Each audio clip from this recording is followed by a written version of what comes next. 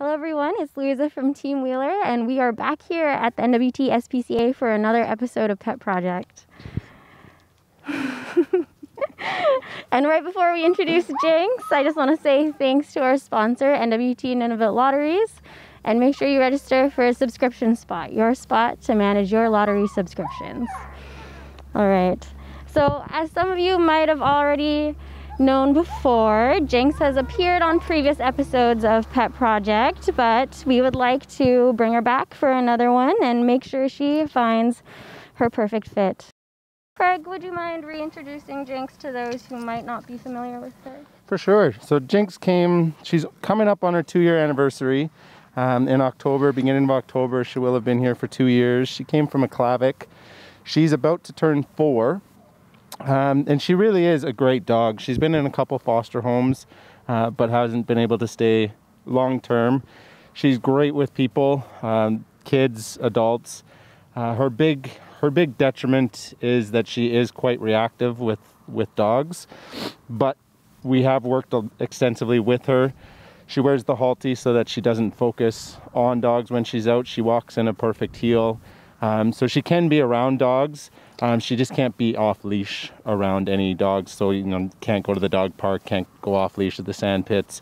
She just have to do on leash hikes with her. And then she is phenomenal. She's great in the home. She can be left alone. She knows tricks. She's obedient. She pays attention. She loves tennis balls, as we'll see. She'll play with a tennis ball for forever. She'll go until the end of days chasing a tennis ball. Everyone always comes in and always questions why Jinx is still here. And it's a puzzling question because she is so good. She's great in the home, like I said, with people. It really is just the other dogs. And she has had other dog friends. We've worked quite hard to find her dog friends. So she has had dog friends here. She's got one in-house right now. So it's not that she can't ever be around dogs. Mm-hmm. She's been in a house with cats. She was indifferent to the cats.